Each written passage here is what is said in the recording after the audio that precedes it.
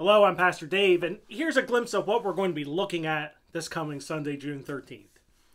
Now, especially for the last 15 months, churches have more or less been dealing with unexpected changes, to put it mildly.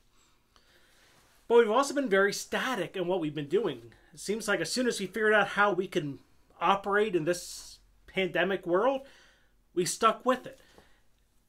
And that's something churches tend to do a lot. Once we find out something that seems to work for us, we do it. But we know not every situation stays the same forever.